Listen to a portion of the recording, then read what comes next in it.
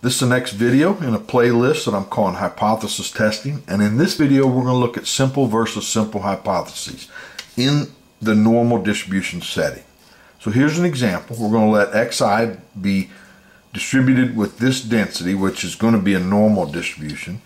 We're going to let sigma squared be known, and we have a sample size of n. Now the joint density is the product of those individual densities, which we get this. Let's let mu be in the parameter space omega that has 2 points, mu naught and mu 1. Let's create an alpha 0.05 level test that maximizes power, or which equivalently minimizes the probability of a type 2 error.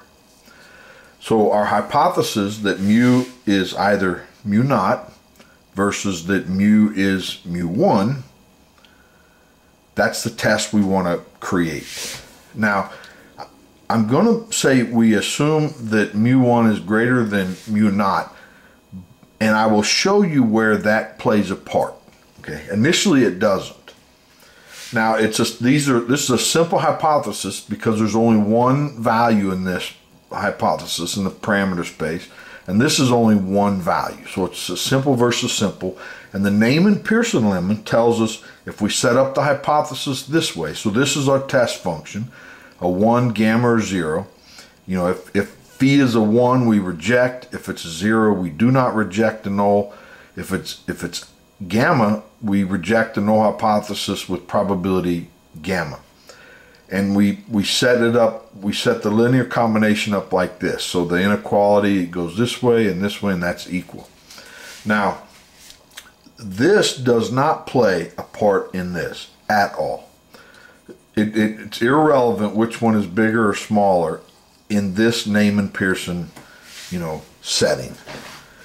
So now let's find alpha. So we want it to be a 0.05 test. So now we need to find C and gamma, because those currently are unknown, that makes this a 0.05 test. So let's let alpha of phi is the expected value of phi under the null hypothesis, which is the probability that this likelihood ratio is greater than C, right? So it's this probability. So if we divide both sides by f of 0, then we're in this setting. And then it's since it's the expected value, then it's this times this probability. Now let's before we look at these probabilities, let's get a handle on this likelihood ratio, which is what this is. So F1 of our data means that we're under the alternative hypothesis, which that mu is 1. So when we create this, the joint density, we have to put mu of 1 in here. Remember, we're assuming sigma squared is known. And so f of 0, we put in mu 0. And then we simplify. This cancels with that. And this e we can take to the top, and then of course change the sign. And we get this. Now, the next, we can factor certain things out. So, actually what we do is we expand this. We get xi squared minus 2xi mu 1 plus mu 1 squared, and then the same way here. And then when we combine those, we get something that looks like this. And I'm skipping a few steps because the video will probably be a little long anyway.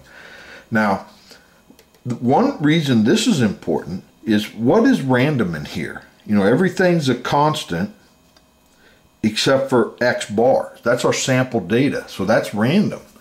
So this is the likelihood ratio that's a function of x bar.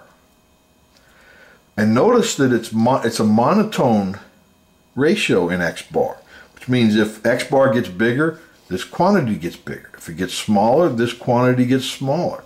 And I'm just pointing that out now because we're going to examine monotone likelihood ratios more in depth in a few videos. But we don't need it for this video. So now let's look at these probabilities. So let's look at this one. The probability that the likelihood ratio is greater than C. So we put this in here. Now we take everything that's a constant and move it to the other side. Right? So if we take the natural log of both sides, then this goes away. Then we can multiply that over and then add this, and then we can isolate x bar by itself. So the probability that x bar is greater than this. Now, since this is all a constant, let's just call it C prime instead of C, because it's a new constant. Now, x bar is normally distributed with mean. Now remember, we're under the null hypothesis, so it's distributed normally with mean mu0 and standard deviation sigma divided by square root of n. So if we subtract and then divide by, this becomes a standard normal. And then this is again just some constant. But if this is a standard normal and we want this probability to be as close as possible to 0.05, right? So this is z. Then this value has to be 1.645 for this probability to occur. So now, once we know that, we can start back solving. So if this is 1.645, then we can solve for C, which is this. Then we can calculate this probability. So the probability that C is equal to this likelihood ratio, which then, if we go through the same steps here, it's probably that x bar is equal to some value. But this is a continuous distribution, so this probability is 0. So we can essentially remove gamma from our test function. So the most powerful alpha level test, actually at 0.05, is this. So our test function is a 1 or 0, and it's a 1, meaning reject H naught if this is true. So if x bar, or the sample mean, is greater than this value, we reject. It supports the alternative. If it's less than this value, then the data suggests that we should accept H naught. Some people say do not accept H naught. But now the power is the expected value of our test function under the alternative hypothesis. And so we have our rejection region, which is here. So it's the probability that x bar is greater than this value, but under the alternative. Well, so x bar is normally distributed with mean mu1 and standard deviation sigma over the square root of n. So if we subtract mu1 from both sides, subtract mu1 and then divide by the standard deviation to both sides, then it reduces to this. And then this is the power. That's the power function.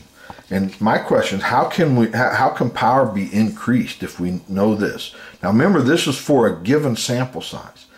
But if we increase the sample size, meaning this number gets bigger, and we're assuming that mu1 is bigger than mu naught, so this is negative, so it becomes more negative, and the probability of being bigger than a more negative number increases. And then of course another way to increase power is make this difference bigger, so the difference in the means that we want to detect larger. That's another way to increase power. So now let's look at another example. Let's let xi be distributed with this density, which is again a normal distribution. But here we're going to assume we know mu and that sigma squared is unknown. Sample size n. The joint density for our data is this, so it's a normal distribution, or it's the product of those individual normal distributions. Let's let sigma squared be in the parameter space omega, but have only two values, sigma naught squared and sigma 1 squared. We want to create an alpha level test that maximizes the power. Now I left it general here. So we have the null hypothesis is that the population variance is equal to sigma naught squared versus that it's equal to sigma 1 squared. We're going to assume that this is greater than sigma naught. If not, then we can just switch those and make it this. The test function is a 1 or a 0. It's a Neyman Pearson tells us this is the form of the most powerful test. Then let's look at the likelihood ratio. If we divide both sides by F0, we get this. And then this is the ratio of the likelihood. So it's the likelihood ratio. This is assuming that the alternative is true. So we have a sigma 1 squared here. And this is under the null hypothesis. So we put sigma 0 squared right here and here. Now, the 2 pi's cancel, and we're left with this. Now, I flip them to make that exponent positive. I take this to the numerator, and I can factor out this sum because it's constant, and we're left with this. Now, to find alpha, we need to take the expected value of our test function under the null hypothesis, and then that's equal to this probability. Oh, here's a side note. Notice in this test function I left out gamma. And the reason is that we're in a continuous setting. And so the probability that these two equal is 0. So we can just leave out that gamma. So this is a non-randomized statistical test. So now let's look at this. This right here is, so we plug this in here, and now I'm skipping steps. So we take the log of both sides, and then we divide by this quantity, and then we divide by this quantity, and we end up with this here. Now, this is all constant, so let's just call it C prime, and then this comes down. Now, this right here is a well-known result. If we divide this by the variance associated with it, which is, remember, we're under the null hypothesis, so the variance of our data is sigma 0 squared, sigma naught squared. And then this is a pretty well-known result that this follows a chi-square distribution with n degrees of freedom. So we just need to find this value in a chi-square distribution with n such that being greater than it is 1 minus alpha. And then that creates an alpha level test. So that's our rejection region, which we call this generically. It's the alpha squared value such that the tail area on the left, or the tail area on the right is 1 minus alpha. Now, so the MP alpha level test is this, right? So we put this value here. Then if we multiply that to the other side, we get this. So if this sum is greater than this quantity, we reject. If it's less than this quantity, we don't reject. Now, let's look at the power, and then this is the last thing that we're going to do.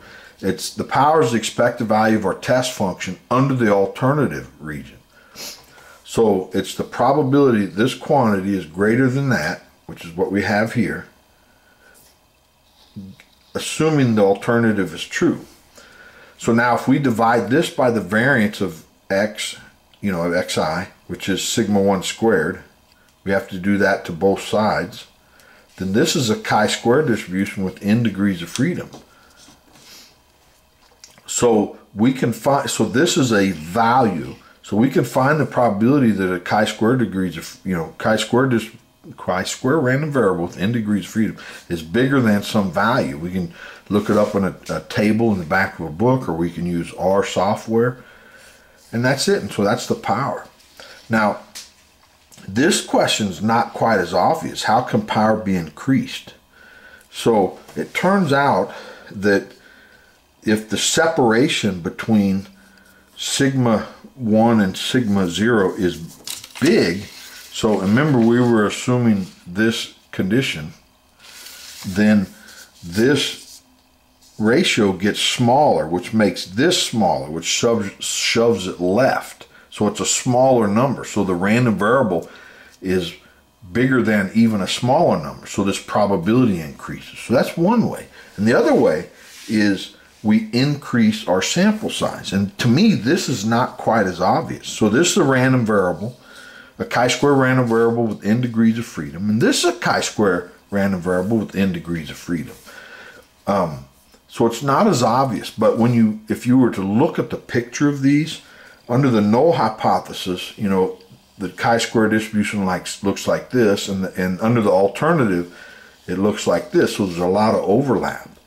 But, it's this, and then, not an overlap. It's the same chi-square, so it's the same picture. So this is the alternative region, and then being greater than some value, and so this is actually shoved to the left. So the area is bigger than that rejection region. But as you increase in, this chi-square distribution gets spread out. So the difference between the cutoff value and this value here that's being multiplied by a number smaller than 1, it actually gets shoved more and more this way. So the separation is bigger. So the area under the curve, which is the probability, is increased. Okay, hopefully that wasn't too convoluted, but that's the reason. Well, I hope you enjoyed this video. I sure did. Please like it, subscribe, so you don't miss the next one. Thanks. Bye.